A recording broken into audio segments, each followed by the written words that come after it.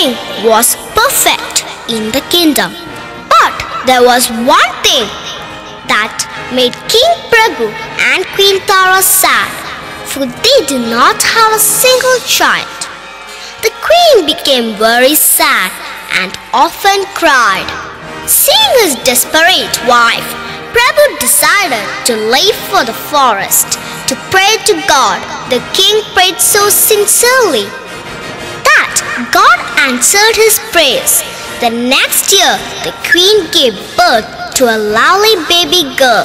Everybody in the kingdom was glad to hear that their beloved king was finally blessed with a child.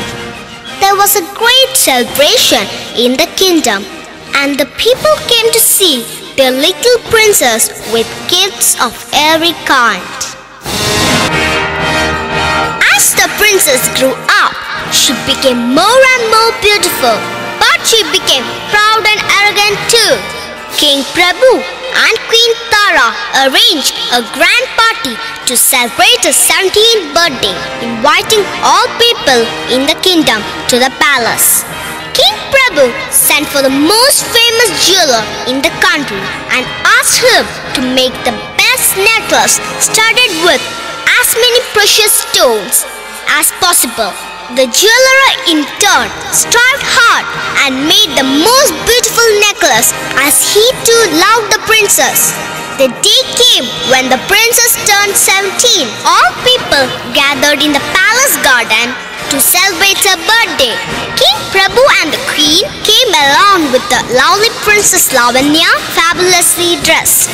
All the invited guests were enchanted with the beauty of the princess.